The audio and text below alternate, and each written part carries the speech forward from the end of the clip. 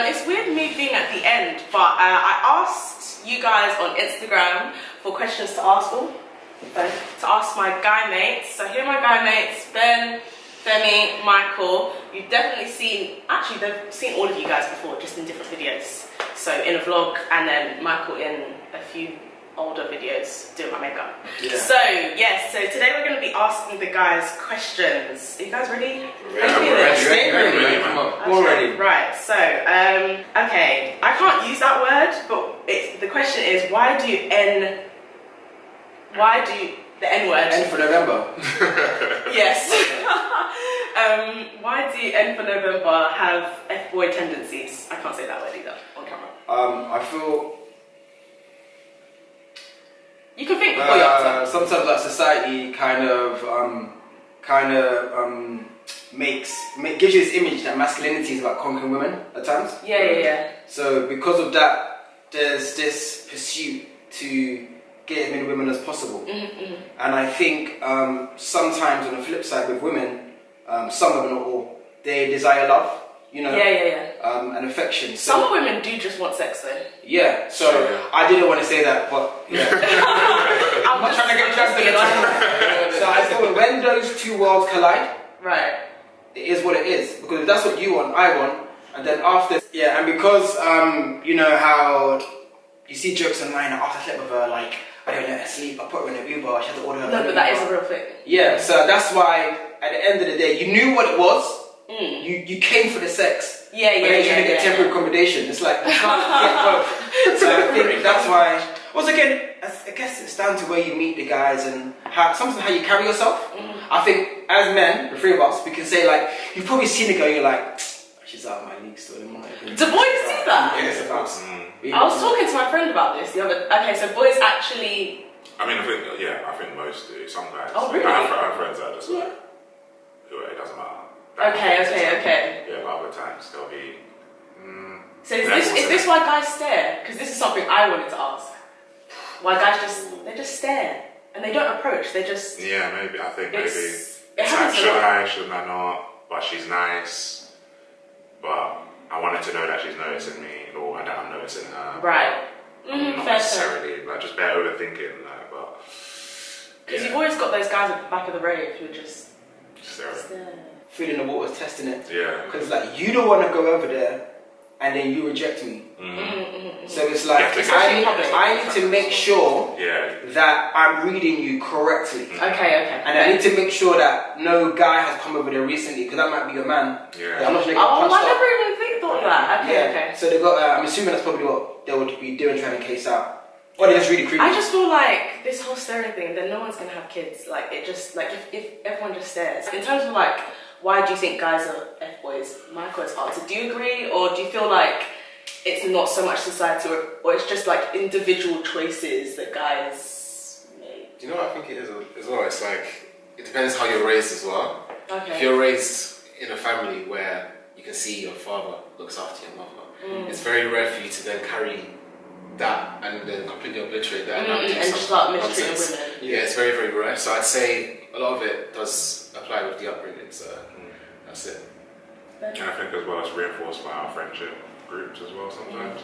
With like as Michael was saying, like in terms of you get bigged up by the boys at certain with certain things, like if this is fascinating. Do you know what I mean? If you secure like a certain girl and you have those conversations in the group chat, like guys you get, do you know what I mean? It's that kind of reinforce that bravado and all that kind of thing. So that's true actually. You don't get called out by there's no like accountability. Like you don't get called out by your guy friends. I mean, you might. Obviously, I can't speak for everyone, but you don't get called out. So if everyone in the group is an F-boy, it's like we're all in. That's what I'm saying. That's what I'm saying. So even if you do something wrong to her or you mistreat her, you'll just play it off as she'll just be along kind of thing. And then that's like, wow. And then you just kind of, you see what I'm saying? So it's like, there's no accountability, there's no like, you don't have anyone around you that's really calling you out when you're doing things wrong. No, you're right, you know, friendship circle is really important. I remember I was in a club with some peeps and I saw a married guy like talking to a girl. I was like, what are you doing? Wow. Don't do that, what are you doing? Like, probably like, and he was like, but it's like, for me, I don't play that. Do you know what I mean? Like, whether it's girlfriend or wife or whatever, fiancés, nah, I don't play that. But there's certain friends, because I wasn't the only friend with him, there's certain friends who didn't say anything or do on the same wave. So you're right, friendship circle, because I might message Ben, but when you're saying, how many girls you got this week? And Ben's like, oh, none, and I'm making jest of them. Then now Ben's thinking, oh, I need to catch up. But then that goes exactly back to what you said about society enforcing, like, the value of a man is about how much he can how many women he can conquer. Aside from like the money thing, because that capitalist thing is very real in terms of like masculine. I don't know how you guys feel, but like I feel like we're raised to believe that a man makes good money and he gets women. I think those are like, it's negative, obviously. Okay, so the next question is: do you believe romantic love is beneficial to women? I don't know if I understand that question. Me neither. It's beneficial to women. Maybe she means beneficial to men. That would make more sense. Isn't romance? Let's say romance. Let's replace romance with affection. Yeah. I don't know if those things are the same. Are they? Well, what is romance then? I guess it is showing affection. If you replace romance with affection, is affection beneficial for women? Yes. Beneficial for men? Yes. It plays in different ways. So my affection to you, using our stereotype, buy you flowers, buy you gifts, words of affirmation. So essentially love languages. So if you just replace affection with love languages and how your partner likes to receive it, then if we're interpreting the question correctly, I genuinely feel like she meant men, because that to me makes more sense. I don't know about you guys, but because I think exactly like what we were saying about the whole like money and women. I think some women feel like, oh, is there any room in men's hearts for actually like they want to receive romance? Do you know what I mean? So I think that's what she was going for. She may have had the mentality around it as well, because I think it's like when buying a guy flowers. Oh yeah, did you see that on Twitter? No, I didn't. Oh, people are just like that. Women should do it more, and I was like, do you know what? It depends if that's part of his love language. But I think it should be. Why should it only be? It's synonymous with women and with affection towards women. So like, there's the mentality around it is like, guys, we don't.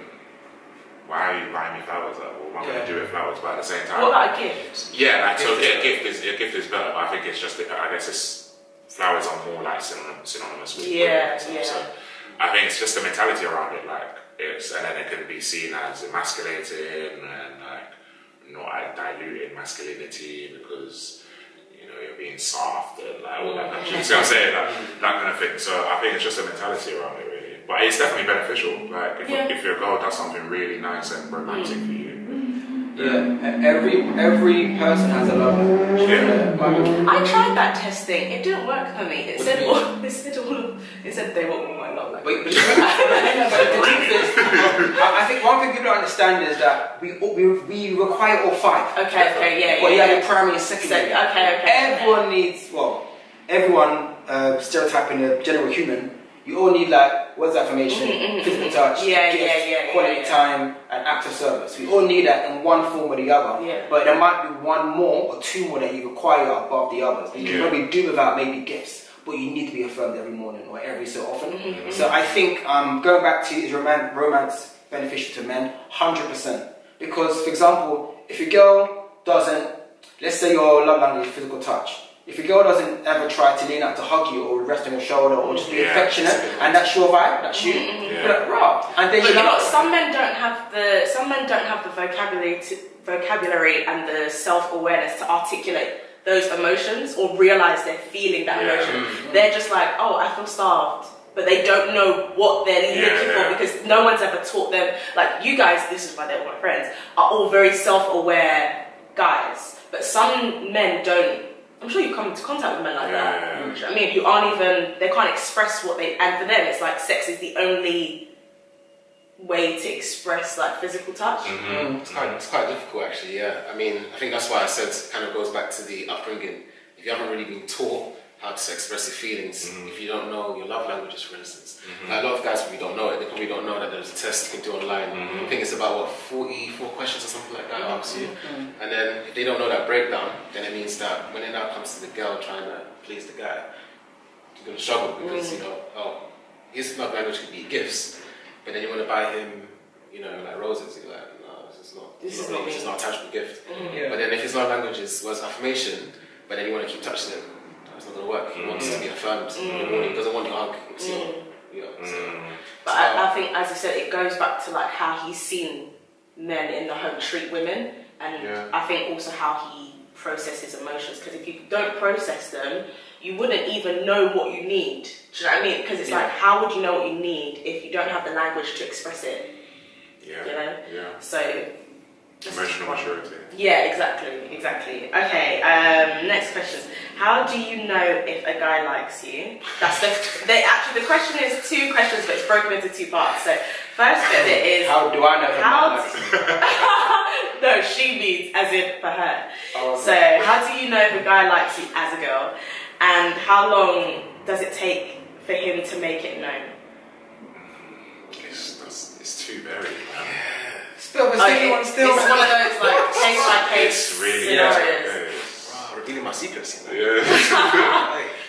Well, okay. How about you go for the first one of like some sure signs that you've generally seen a lot about like your guy friends like liking a girl, like just like things that is common between most guys. The need for constant communication. Really? Yeah, like wanting to speak to them. Okay. Because I just feel like that's annoying, because a lot of guys, like, when they're on a girl, they'll be talking to her all the time, and then, like, afterwards, like, maybe if he's met someone else, like, literally the week after, the conversation just... Why are you smiling? No. What you're saying just affirms and confirms what Ben said. Yeah, it does. When he was constantly talking to a particular person, something didn't click. So that's why communication stops. And he's talking to another person. So I think the need for communication would be one. Wanting to meet up, I guess, could be one. Also taking genuine interest in what you do and remembering things. You said wanting to meet up, because a lot of guys do this WhatsApp pen pal relationship thing. Have you not heard of this pen pal? But it could be 2 things. The relationship is literally in WhatsApp. It's either his money isn't up, or he doesn't, or he feels your friendship between the pair of you isn't at a stage where you might want to spend a day or a few hours with him. Oh, so he's trying to build it until he can tell, like, so you might... But we're in our like, late 20s now, eh? But the thing is, let's say, for example, he prematurely says, I want to take you on a date prematurely. I just met you, like, 2 conversations ago. So you have to back up the air miles to get there, and it's like, cool. So how long is too long to be in a WhatsApp relationship? It depends. You could argue that if the girl's feeling you, a week after, that's what I think. But some girls are allowed to make their shot known. So even though we're in conversation, if it's like, how are you? I'm fine. What are you doing? Nothing. Talking to you. So he doesn't know if you're feeling the wave or not. He's thinking, I don't want to be a fool. I like you. I think I like you. I like what I've seen. Let me see if I like your personality and how you communicate. So he's still trying to feel you. Some men are slow, they don't really know, some are really shy. I think we have to acknowledge men can be shy. You know? Not everyone is very like extrovert. They're not extrovert. I'm an ambivert, introvert and an extrovert at the same time. You know? But some people they have to get the confidence. They might someone like Ben, you know, like built, tall, whatever, good looking guy, and then assume that he's forward. He could be a shy, timid guy, or only comfortable in his friendship circle.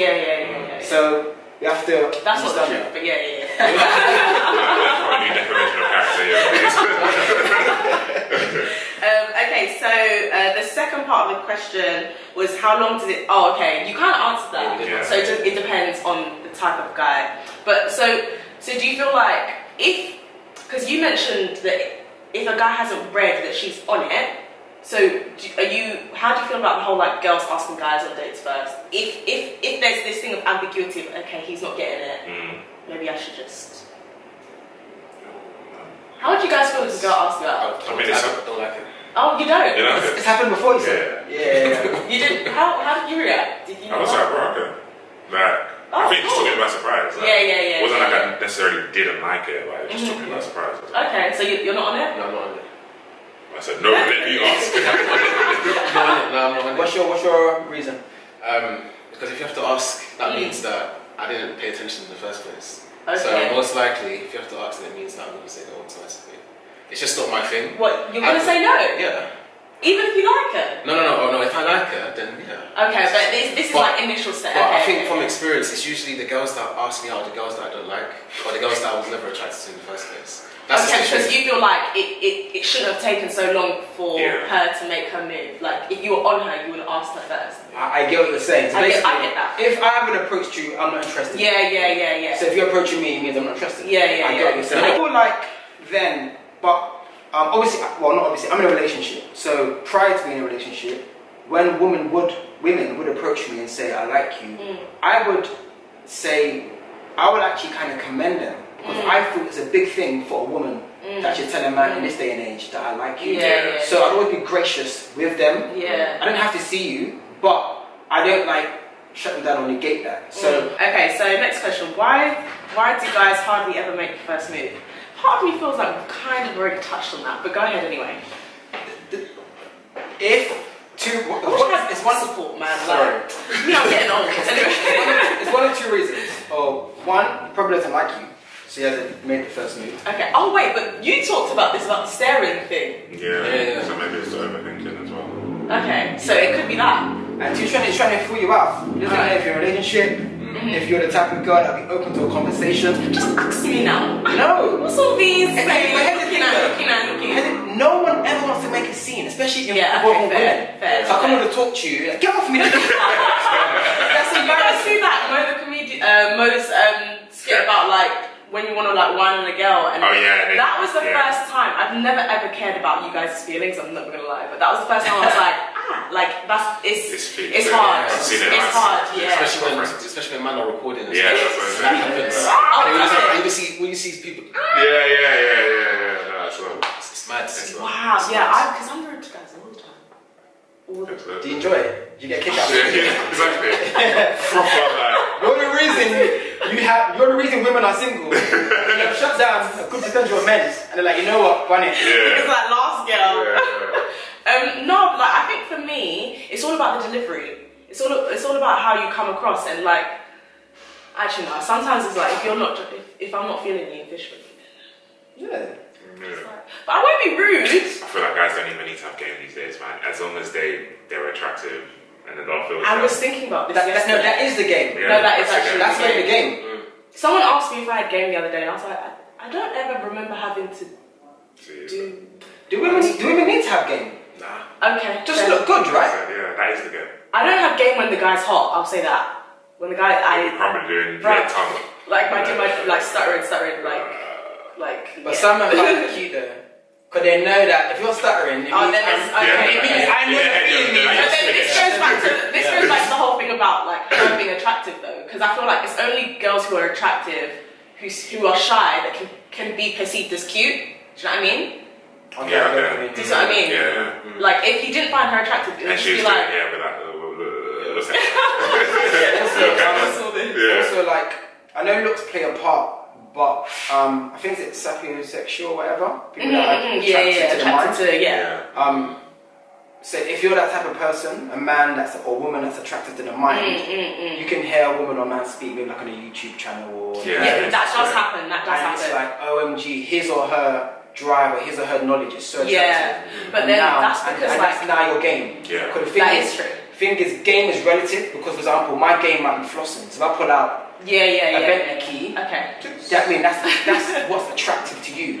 So that's the game. But if my game is knowledge, and I haven't tried to spit game to you, but I've just said something quite intellectual, that's it. You've got my attention. Oh my god, who's he? Fair. So I feel game can be relative because. So do you feel like his game affects like when he makes the move? Because like she's asking. How long or why does it take guys so long to make his move? So do you feel like it's because he feels like he doesn't have game, or he's just not interested, like Femi was saying before, or it's a variety? Could be a variety. Could be laziness as well. We've really been sold this dream that guys are so simple, and you guys are actually quite complex. Maybe he's got like a backlog of women he's got to conquer. So it's like, I don't even need you on the list yet. So let me just come back when there's space in the list. But he's not lying though. But there are some guys who are like that. Especially when it comes to online dating. I think it's a thing of like, I might come back to that. Apps and stuff. Yeah. I think the apps, Tinder, Hinge, and all that stuff has made it like this a conveyor belt. Yeah, exactly.